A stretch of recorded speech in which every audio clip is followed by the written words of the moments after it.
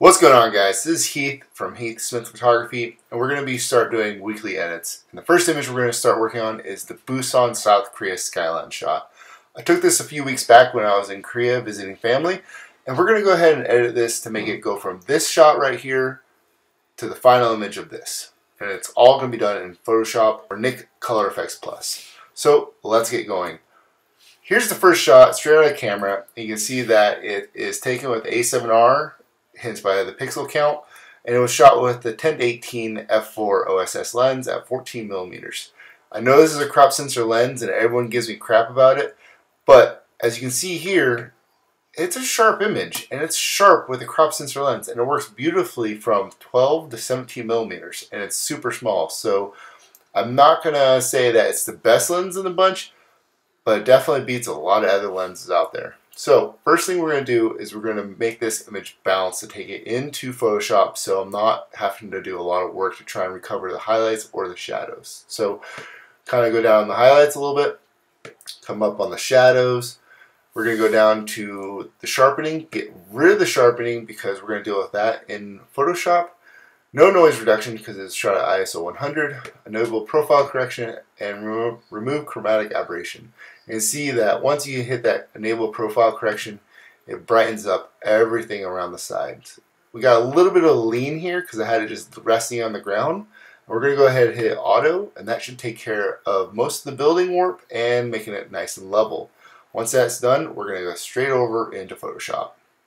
Once I'm in ColorEfex Pro, I'm going to go ahead and bring up the dynamic contrast. This is going to make the image pop a little bit more. Correct contrast is going to make it balance out a little bit, but it also darkens and brightens a little bit in weird areas, so I just like to play with it just a little bit. On the correct color cast, this is where you can see how close your white balance was. So as you can see here, it's really yellowish. On the other end where it's at right now, it's a little bit bluish. So I'm going to split the difference, warmth it up, but I'm going to leave it about 30%. As you can see, that it's really making the image a lot better now. Another filter I'm going to add is I'm going to go over here to polarizer. Since I want to make the sky and bring out a little bit more of the blues and saturate them a little bit more, easiest way to do this is just pump this thing up really high. You might not leave it there, but start rotating it around and see where you kind of like it. If you leave it right down here, you might get around really saturated blues, or you can balance it out a little bit more. So we're going to go there, we're going to bring it back a little bit, and that's going to be looking good. But a fun thing about this is that if you don't want it on the buildings, you want to keep those buildings a little bit warmer color because it does blue them down, you go ahead and add the plus tab. And this will actually create a layer mask inside of NIK program. So you can see that only the white is getting affected, it's going to turn blue. So go ahead and click on that, and then Command C, and then Command V to duplicate it again so you don't have to go over. And you're just going to go all the way through, and we're going to just add it in only to the reflection.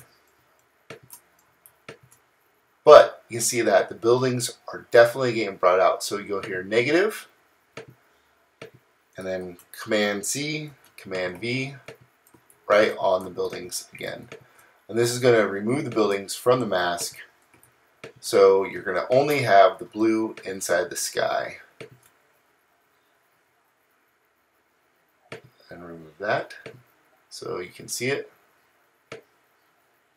And see how the buildings don't change a whole lot, but the sky definitely gets bluer. So once that's done, we're going to go ahead and minimize this so it brings it down. Maybe we'll play with a little bit of an extra filter of brilliance and warmth. Maybe add a little bit more saturation, a little bit more warmth, a little bit more saturation here. See if that does anything. It does darken it down a little bit. And I'm going to just bring it down just a little bit, not too much. I like that. So we're going to go ahead and enter, and we're going to bring it back into Photoshop. Alright, so once we're back in Photoshop, first thing we're going to do is we're going to address this skyline. I want the colors to pop more back here and over here, And the easiest way to do that is go ahead and just do a photo filter. So do a photo filter. We got a color that kind of matches.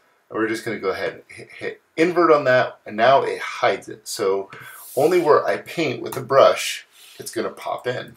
So we can go ahead, zoom in a little bit, grab our brush, make sure it's a low flow. And we're just going to bring in a little bit more of that color.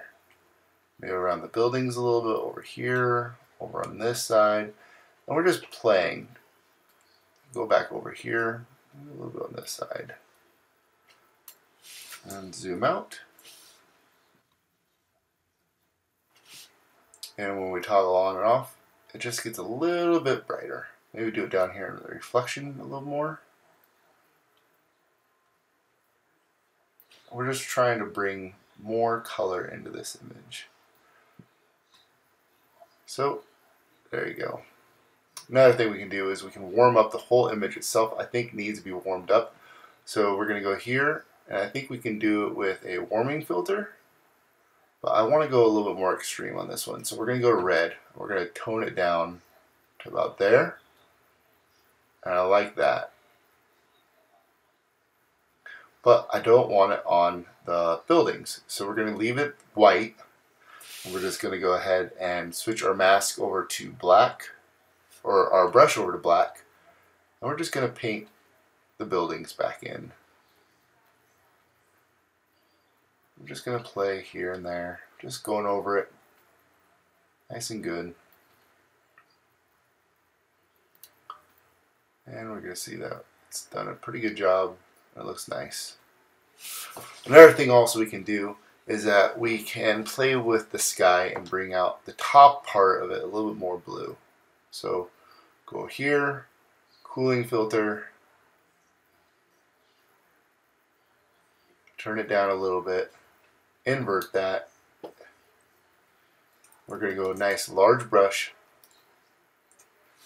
go to white, and we're just going to brush it in just at the top. Same thing down here. Just separates it a little bit more. So next thing we're going to do is we're going to go ahead and group all these together, group them, and we're going to call it color. As you can see, the color, it's changing dramatically with that simple layering masking we did with the photo filters. Next thing you do is go down here to the new layer, hold down Option. That's going to open up a new layer mask. We're going to go ahead and hit Overlay, fill it with 50% gray, and we're going to rename it DB for Dodge and Burn. On this one, wherever I paint with white, it's going to go ahead and brighten the image. If I paint with black, it's going to darken the image. So just go ahead and start painting in on the buildings to try and brighten them up a little bit more. You can do this another way with just creating another mask and then layer masking in just the buildings. But I find that the irregular brush strokes a little bit help create a little bit more natural look where light would just splatter onto them occasionally, be a little bit random. So doing it like this also helps out creating an artistic look. And we're just going to keep playing. This building over here is really dark, so we might go a little more. Go a little bit brighter down here on the very bottom of the buildings, because this is where all the lights are at. So if you don't have any highlights, we've kind of lost them. So all you can really do is embrace the loss and brighten them up dramatically, especially around where it's really busy. And then down here, we're going to go ahead and brighten up the buildings, the reflections. Keep on doing that. This will help show some of the reflection in the ground. Once that's done, it's looking better. And if it's a little bit too strong, just go ahead and dial it back a little bit. Now we've done the brightening, we can go ahead and do the dodging. So on here, wherever there's a building and it overlaps a little bit, it's sometimes helpful just to paint back in the shadow a little bit. just a little bit of the shadow, because obviously light's not going to hit everywhere. So it really helps just to create a little bit of a 3D look. Once that's done, it's looking good. So we're going to go ahead and sharpen the image at the last little step, which is going to be really simple. We're going to go ahead and duplicate our ColorEfex Pro mask because it has everything on there. We're going to go ahead and rename it to Sharp. We're going to go over here to Filter, Other, High Pass Filter. I always use the pixel count of 3. You can use whatever, just try it out. On my cameras with 36 megapixel, pixel count of 3 works awesome. Once that's done, go over here to Overlay, and that right there will sharpen the whole image. But we don't want it on the sky or the water. There's a couple different ways you can do this to make and blend out the sky and the ocean and the water, but the easiest way is probably going to be just creating a mask and then just painting in what you don't want. However, I like doing this. Since we have a sky and we have a definite color up in the sky, I'm going to go ahead and go to Select, Color Range, and you can see that we've already got a pretty good color range selected. Right here is pretty good, and then when you click on the fuzziness, you can select here and there. So we've already done a pretty good job selecting the color.